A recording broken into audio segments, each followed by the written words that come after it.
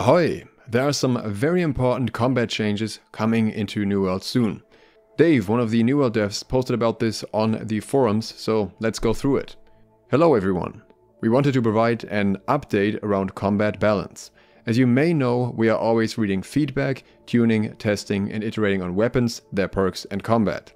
There are a few trends that have emerged that we have been internally testing balance changes around, namely for Firestaff, Bow, Musket, Hatchet and Greatsword.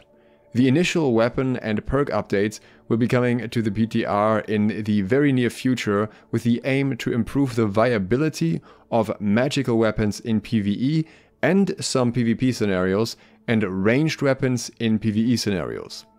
On the other side of the coin, we are testing changes to reduce the power of some melee weapons and ranged weapons in PvP. In addition to weapons, we are also reviewing equip loads to ensure a good balance between survivability and utility. We look forward to hearing your feedback to some of these changes when they become available in PTR. As part of our commitment to always be iterating the combat balance in New World, there may be more changes through the course of the PTR. Based on this post, my very first recommendation is stop looking for gear on the trading post unless you know exactly what you want and you expect it to still be effective even if there are changes to the gear. I am not going to buy any of the weapons that are listed in here for now, and I'm not going to buy any armor anymore until I know more about this patch, because it may just end up not being useful afterwards anymore. So what exactly can we expect from this patch? Let's begin with the weapons.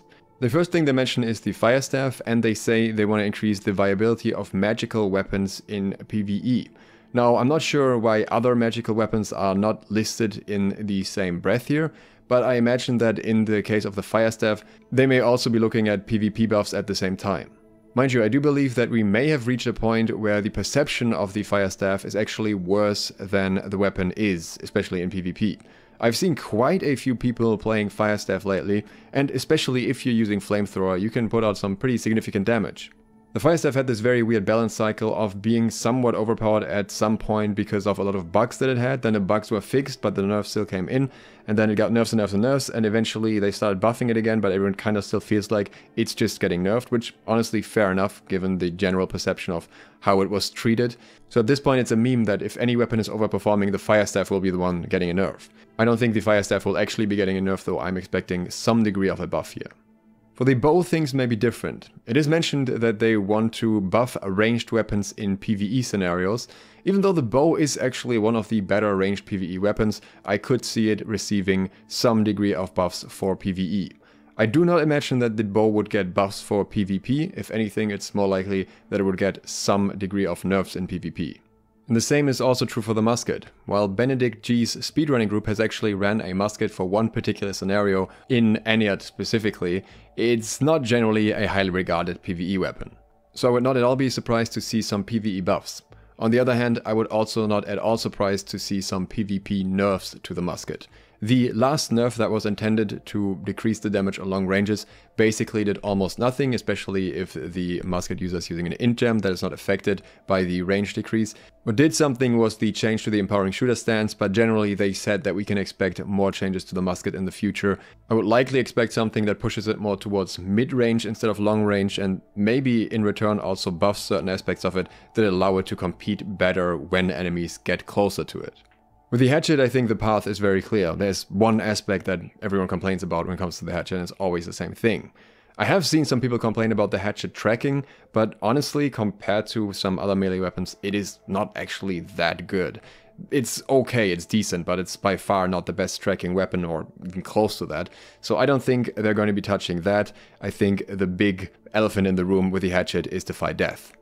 It makes the Hatchet way too effective in PvE, it's a super easy safety net, and the same thing is true in PvP. A lot of people are basically running Hatchet offhands just for defy death and barely use it. I also hope that when they are reworking potentially those aspects of the Hatchet, they also fix the throwing Hatchet issues at the moment, because that is just frustrating. I don't even know why they're letting it be in the game for this long. I've talked about this already, like the animation problems that the Hatchet has right now.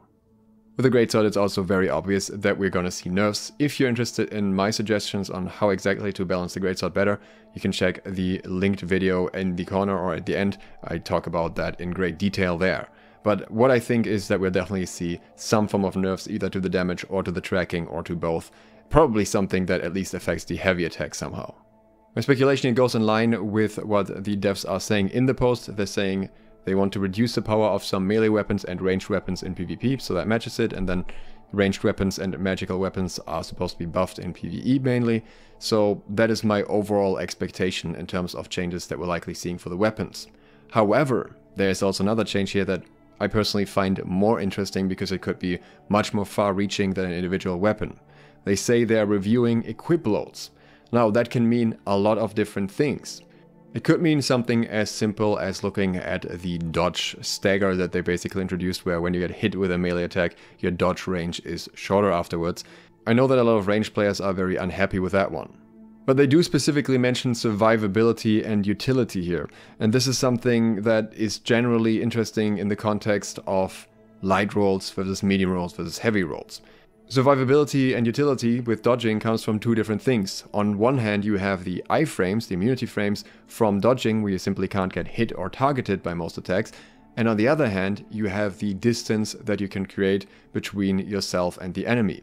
So if you, for example, take the light roll, then you will create great distance and you have the iframe along with that. Whereas with a medium dodge, you have more iframes because you have less stamina used per dodge, but you have not nearly the same range when it comes to dodging, so your utility in that regard is significantly lower, and that obviously also affects your survivability. I'm somebody who never actively used medium. I've always either been light or heavy, but I personally believe that medium is absolutely getting the short end of the stick at the moment when it comes to the distance covered versus the amount of dodges and so on. I think this is not true for wars, because wars are just a completely different playing field, where chasing enemies for most players doesn't matter nearly as much, and survivability and clumps and stuff like that is more important. So that's where medium still has a place. But in Outpost Rush, you will hardly ever see anyone in medium, and even in arenas, it's not exactly common. Even with all the dodge changes and so on, it is still extremely difficult for a medium player to chase a light player at all, because the dodge distance and the recovery afterwards is just way too short or too bad when it comes to chasing someone who's running away from you in a straight line.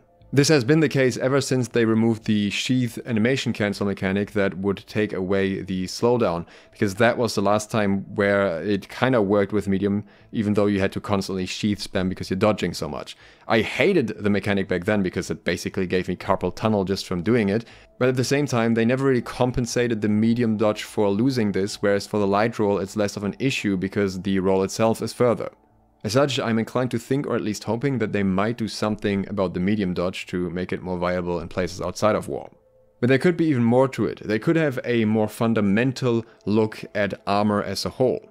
For example, it's possible that they're not even happy with the armor combinations that people are using at the moment, and they would rather have light people not be able to wear medium chests, or medium people not be able to wear heavy chests.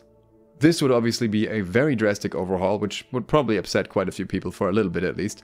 But I honestly would be kind of happy to see something like this happen. It doesn't necessarily have to be this crazy. It doesn't have to be like everyone has to just fully be in the armor weight that they want to be.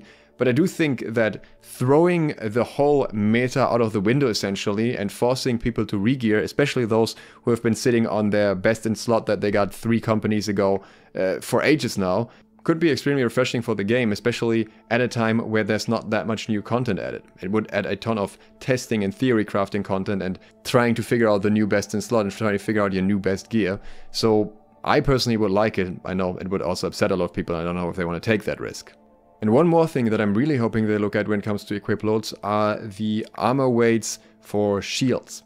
This is actually a very interesting topic because there is more than just one way to solve it. I'd like to talk about that in more detail, so if you'd like to hear that, consider subscribing and clicking the bell. That video will probably be coming out in the next days. Thanks to my patrons for supporting this video, and thank you for watching. Geeksloth, out.